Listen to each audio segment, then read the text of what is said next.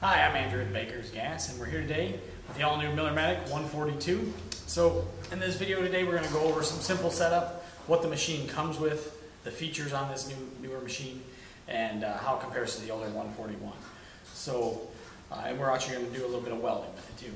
So let's just dive right in. So all new to the market here is the 142, going to replace the 141.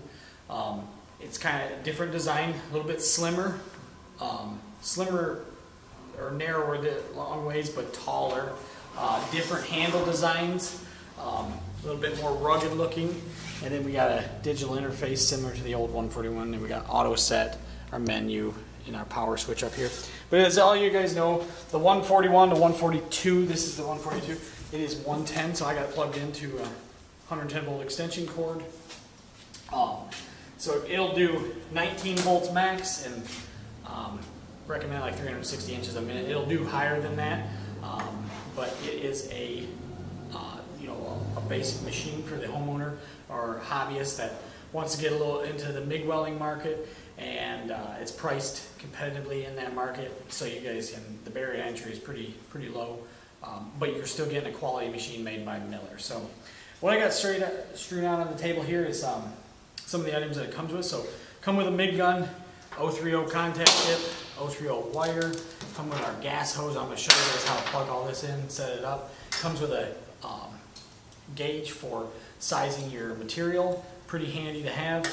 And then also comes with a T-handle Allen wrench. That's for changing your polarity out, so when you're going to run self-shielded flux core, we can flip-flop polarity.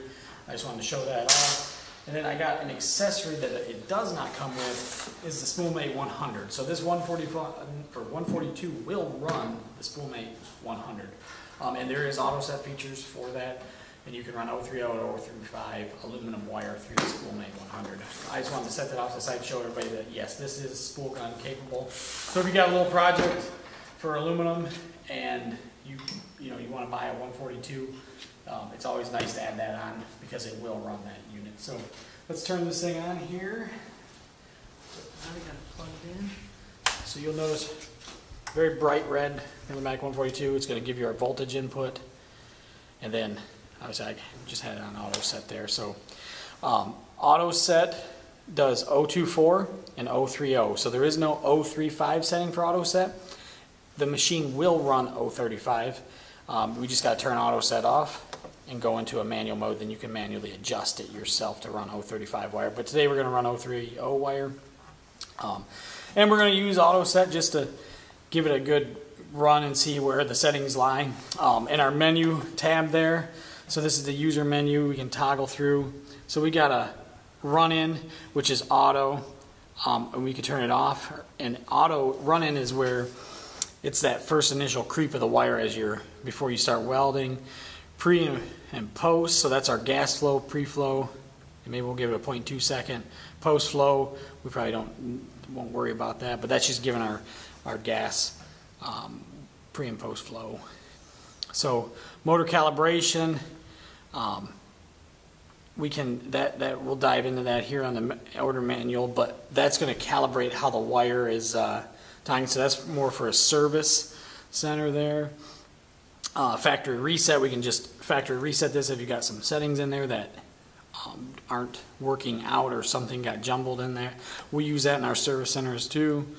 And then what else we got? We got SW reverse. So let's go back inline voltage and we'll toggle out of that. So pretty nice. Newer look on the whole machine itself. Let's dive into the side panel here. So we have our power block, our drive roll, and then all of our idler wheel, our tensioner. This clamps down on the MIG gun. I'll show you that here in a second. We've got our ground cable. There was some minor, had to put that together. And I'll just grab this real quick. So on this unit, we had to take and run this over the top and tighten that all down. The ground clamp came detached, but the cable was inside. So this will hold an 11-pound spool or a 1 or 2 pound spool, and then obviously you can run the aluminum spool gun, but that spool's in the spool gun. So gives you a nice chart up here, some with recommended settings. what gas to use, and if you're not using gas, or if you're going to run stainless. But it just gives you some voltage and wire feed speed. For different material thicknesses all the way up to 3/16. So this machine's good up to 3/16.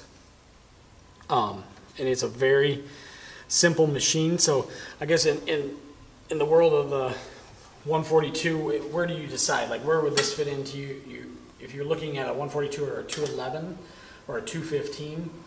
I guess it would depend on material thickness, and if you want to go up to 220 volts. So this unit's a 110 only.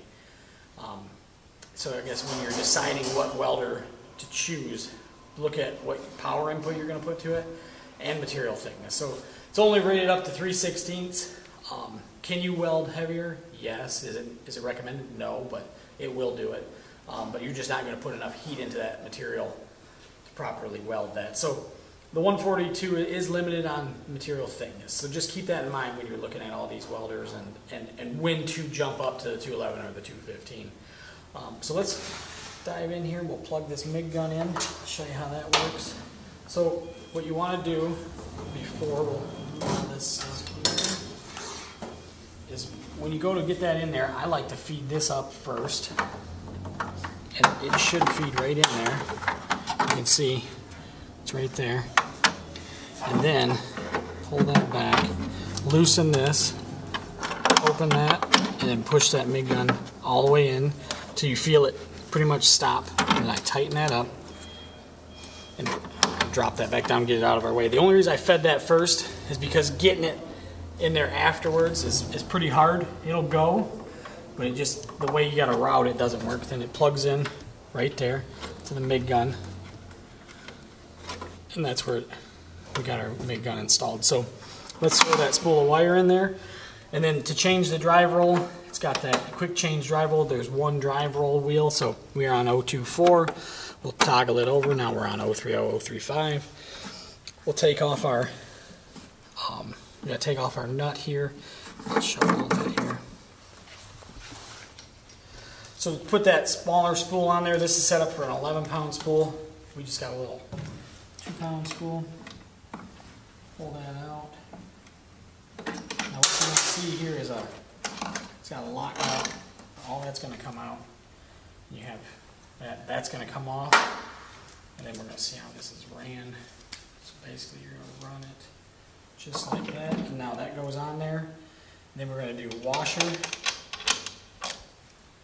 spring, and then nut. So the spring goes in between the washer and the nut, and that's going to drive our tension on our spool.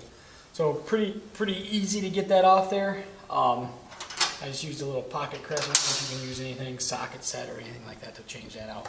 But keep this. I always stick it in the side there because people lose that after they take it off, and oh man, where did I set that at? But we'll get that wire run here in a second. What I wanted to show you guys too is the gas line. So pretty simple setup on the gas. We got our input in the back here. It's got a little cap on there. We're going to pull that out. And so this goes right here.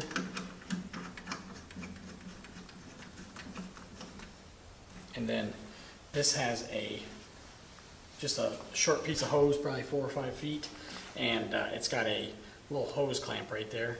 And then you got a little barb nipple on the regulator that this came with the 141. And what you're going to do is you're going to just slide that on. If we can get it on there. It's going to go up there.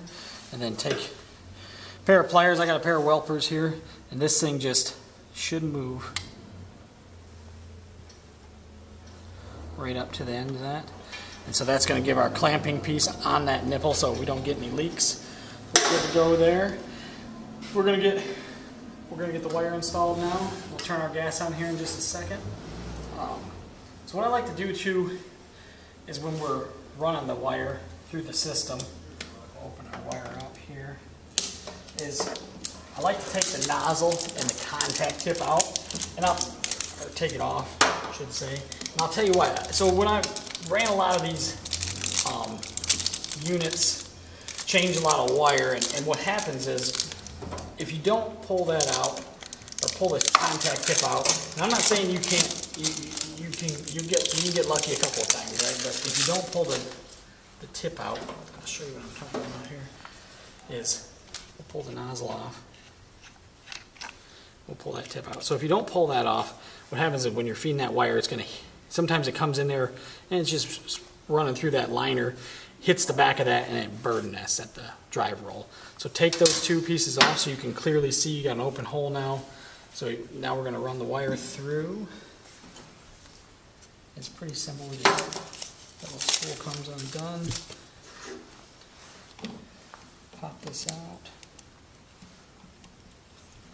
If we can get it out of there.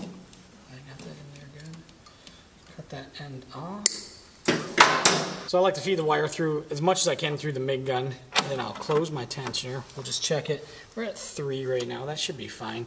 I put it back in manual mode. We'll increase our wire feed just a little bit here, and then I'll pull the trigger. And what it's doing, jogging that wire. So it goes into a jog mode. You saw that? The wire. There we go. So now that the wire's through all the way, so it goes, if it doesn't recognize any arc, it goes into an automatic jog mode. So then I put my contact tip on. If we can get my contact tip on. Cut that in. I got a little jumbled up there. So I like to feed everything and then tighten that contact tip. I always do finger tight on those. You put a wrench on that, the next thing you know, you can't get it back off when you got to change it. And then I put my nozzle on. Perfect. Then we're ready to weld here. So let's give this little guy a shot. Before I wanted to show you too, I got my gauge. I got a little piece of metal here. We'll see if we can't, what size this is. It's not 8. Probably considered 8. It's it don't fit in 14 gauge, so we're going to call it 1/8 inch. So we're going to give that a shot and call it 1/8 inch. We'll set up our auto set to 1/8 inch on 030, and we'll give it a whirl here. Turn that on, 030, and we'll drop it down to 1/8 inch, and then it should be set us all up for parameters. So let me get my welding gear on and we'll give it a try. So I got my set up here on auto set 030, 1/8 inch material. Set that on here. Got my wire clipped. Let's give this a shot here. Got my ground cable on. So well.